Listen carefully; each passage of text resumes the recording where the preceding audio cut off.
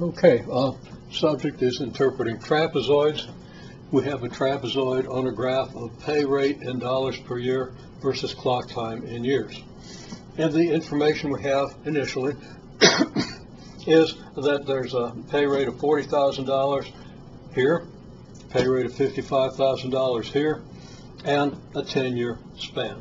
So we want to calculate the slope and the area of this trapezoid. Of course, I've already calculated those and have those results written down here, but you should perhaps do your own calculation and before you look too closely at what's been done here. Anyhow, the slope of the approximating segment, the segment from here to here, is what? The rise, and the rise, I've sketched a dotted line here at a right angle to the altitudes, and the rise, of course, goes from here to here. It's the change in the vertical coordinate as we move from this point to this point, and that's $15,000 per year. Because, of course, pay rate is in dollars per year. The rise will be in the same units. I'll write that out more formally. $55,000 over years minus $40,000 over years, and that's $15,000 over years, okay, or dollars per year. Now, I wrote it this way rather than with the dollar sign first, just so the units would all be here so we can manipulate them properly. The run, of course, is this distance here, the 10 years, or this change in the clock time, 10 years. Okay, the slope then is rise divided by run, $15,000 per year divided by 10 years, which comes out 10 into 15,000 is 1,500, and dollars over years divided by years, I've written here as dollars over years, read as dollars per year. Okay, what does this represent? It represents the fact that on the average every year your salary goes up $1,500 per year. I might have said 15,000 a minute ago, it's 1,500. $1,500 per year every year. Your salary or pay rate goes up by this much on the average every year. Naturally, we don't know exactly what happened to the pay rate between here and here, but that's an average. Okay, so we can say the average rate at which salary or pay rate, whichever way we want to read it, changes with respect to clock time is $1,500 per year per year. Now that could be written $1,500 per year squared. Dollars over years divided by years gives us dollars over years squared.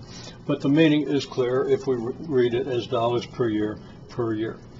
More compact the other way, easier to do the units the other way. So they're perfectly good advantages, but right now we're trying to understand what this means.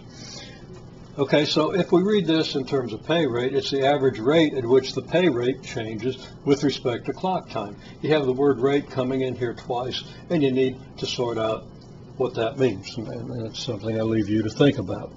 Okay, well now, the area of the trapezoid. How do we get the area of a trapezoid? Well, remember, we take the midpoint here,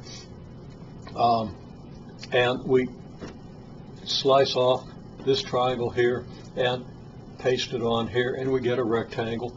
Midpoint of the slope segment gives us the point at which to cut, and that gives us a rectangle whose dimensions are the width by the average of the two altitudes.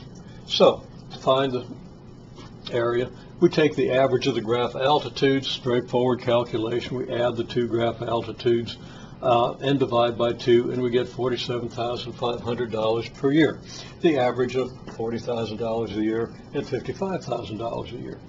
The width is 10 years, so we multiply these two dimensions. The average altitude by the width gives us the area. $47,500 per year multiplied by 10 years. Dollars times years over years is dollars times years divided by years. Years divided by years is unity, and multiply that by dollars, and we get dollars. And of course, 47,500 times 10 is 475,000. So we get $475,000. And the meaning of this is pretty easy to ascertain. At an average rate of $47,500 per year, in 10 years, we should make 10 times $47,500 or $475,000. And that agrees with our more formal calculation of the area. We complete this by labeling the slope $1,500 per year, and the area $47,500.